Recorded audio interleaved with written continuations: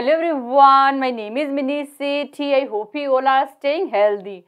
Today we are going to talk about services patterns, structure of growth, government policies and challenges in India for UGC Net. And topics for today's video are meaning of service sector, patterns and structure of service sector in India like travel and tourism sector, telecommunication sector, health and education sector, insurance sector, and we will also see government policies for this sector and challenges faced by Indian service sector. So let's start it. So what do you mean by service sector? Service sector also known as tertiary sector. Service sector also known as tertiary sector. And service sector mainly provide services rather than producing goods and services. And service sector mainly divided into three parts: business service, social service and personal services. Business services include banking, insurance, transportation and warehouse servicing. And social services include health and education services, fire services, etc. And personal services include recreational services like travel and tourism services. Service sector play very important role in growth of Indian economy, and service sector contributes over 50% in GDP of India. But COVID pandemic have adverse effect on service sector. That's why share of service sector in India's GVA declined. It was 55% from 2019 to 2020, but it remained only 53% from 2021 to 2022. And service sector provide jobs to 30.7% of India's population. Now we will see pattern and structure of growth of some important service sector in India. First of all, we are going to talk about tourism. Tourism is part of service sector and major engine of economic growth and important sources of foreign exchange earning. And India has provided so many tourism services like adventure, cruise, medical, eco and heritage. And this sector have capacity to create large scale employment. In 2024, India's travel and tourism sector expected to contribute around $256.1 billion to country's GDP, which is 10.4% of total GDP. This sector is expected to create 2.45 million jobs in 2024, and international visitor spending is expected to grow more than 17%, and domestic visitor spending is expected to grow 9.6%. In 2023, travel and tourism sector employed 43 million people, which is 8% more than in 2019.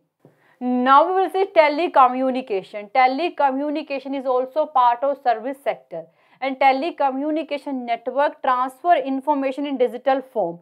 For example, internet cable, TV networks, mobile networks, telephone, landline networks, etc. And India's telecommunication network is second largest in world by number of telephone users, both fixed as well as mobile phone, with 1.1 billion subscribers as December 2023.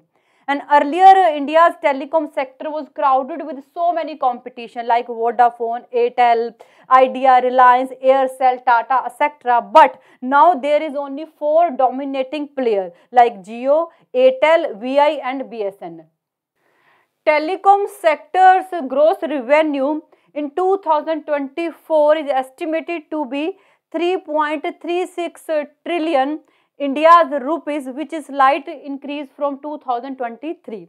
India is developing 6G technology also and plan to launch this commercial service around 2030. Now we will see health and education sector. Health and education sector are very important service sector and very challenging also, and these services are provided by both public sector as well as private sector. And India's healthcare industry has been growing at the compound annual growth rate around 22% since 2016. As of 2024, healthcare sector has largest employers. It is employing total 7.5 million people. The healthcare sector in India contributed 2.1% of country's GDP in financial year 2023. This is an increase from 1.6% in 2021 and 1.2% in 2020. And India's government has proposed to increase this 2.5% by 2025. Now we will see education sector in India. India's education sector is one of the world's largest service sector with 1.46 million schools and 230 million students in K-12 education. Country also have more than 43,000 degree colleges and 1100 universities. And education sector in India is continuous growing, and government of India is making so many policies to improve the quality of education. Government has implemented policies like National Education Policy, Skill India Mission to enhance education outcome. Government also launched Skill India digital platform to make skill development. Now we are going to talk about insurance. Insurance also part of service sector. India is expected to become world's 6th largest insurance market by 2034.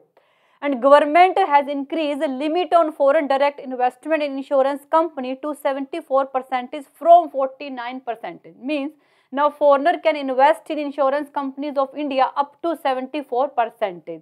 Government also introduced flagship crop insurance policy in 2016.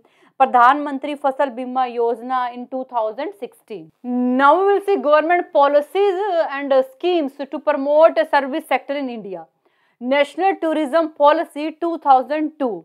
This policy is created by government to boost tourism industry in India. Travel for Life program. This program was launched in India on World Tourism Day 2023, and main objective of this program to educate people about sustainable tourism.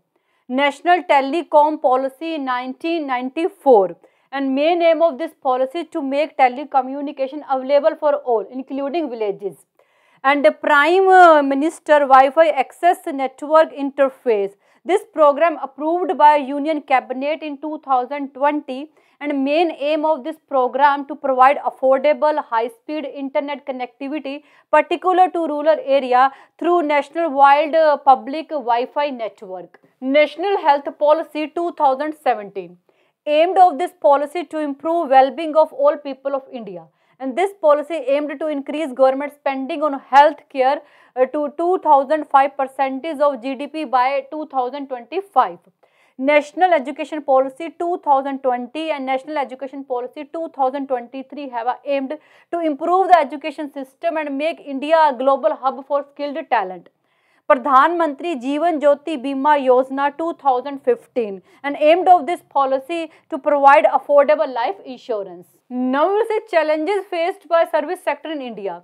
Complexity of regulation. There are so much rule and regulation on service sector. For example, education sector is regulated by multiple agencies.